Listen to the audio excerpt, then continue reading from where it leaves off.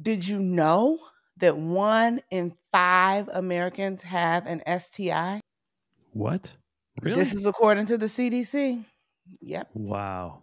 According to the CDC, there were more than 2.5 million cases of chlamydia, gonorrhea, and syphilis reported in 2019. Hmm. That's incredible.